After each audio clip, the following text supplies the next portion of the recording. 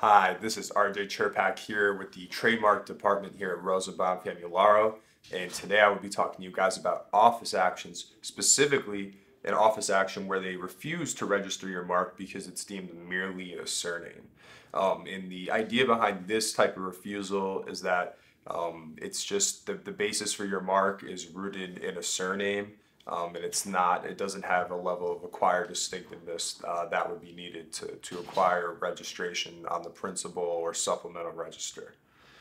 So this is one of the more common refusals that we will see when we submit trademark applications on behalf of our applicants. So it's definitely an important one to be cognizant of.